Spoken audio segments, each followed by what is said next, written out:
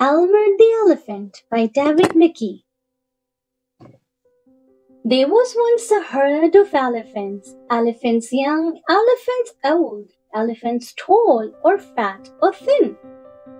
Elephants like this, that or the other. All different, but all happy and all the same color. All, that is, except Elmer.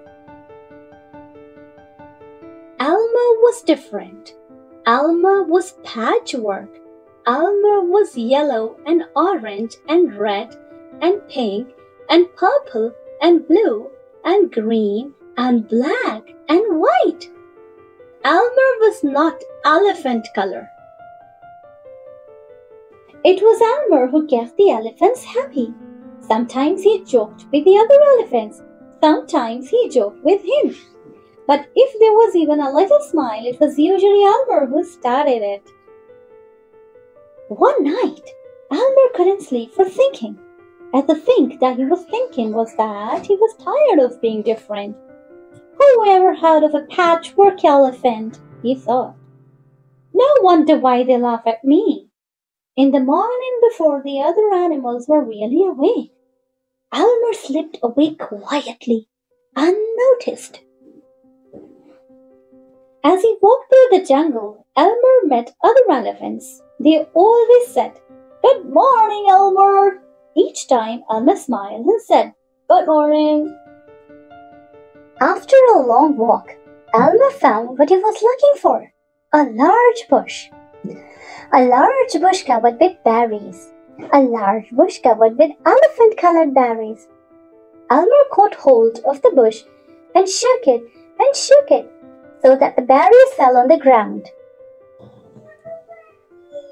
Once the ground was covered in berries, Elmer lay down and rolled over and over, this way and that way, and back again. Then he picked up bunches of berries and rubbed himself all over, covering himself with berry juice, until there wasn't sign of any yellow or orange or red or pink or purple or blue or green or black or white. When he had finished, Elmer looked like any other elephant. After that, Elmer set off back to the herd. On the way, he passed the other animals again. This time, each one said to him, "Good morning, elephant."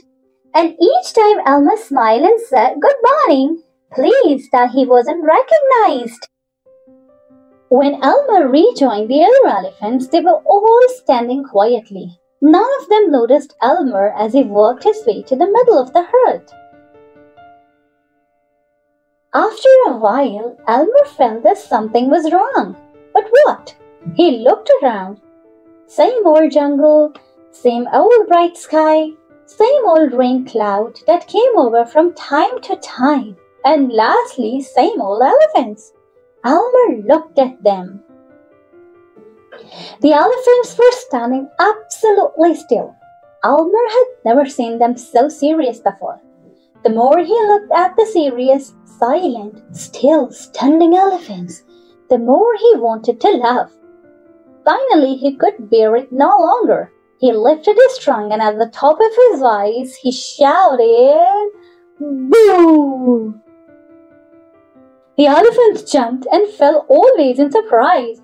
"Oh my gosh and golly," they said, and then saw Elmer helpless with laughter. "Elmer," they said. "It must be Elmer." The other elephants laughed too, as they had never laughed before. As they laughed, the rain cloud burst, and when the rain fell on Elmer, his patchwork started to show again. The elephants still laughed, and Elmer was rushed back to normal. "Oh, Elmer," gasped the old elephant. "You've played some good jokes, but this has been the biggest laugh of all. It didn't take you long to show your true colors." "We must celebrate this day every year," said another. "This will be Elmer's Day." All elephants must decorate themselves, and Elmer will decorate himself elephant color. That is exactly what the elephants do. On one day a year, they decorate themselves and parade. On that day, If you happen to see an elephant, ordinary elephant color, you will know it must be Elmer. The end. Thanks for listening. Please be sure to like and subscribe below.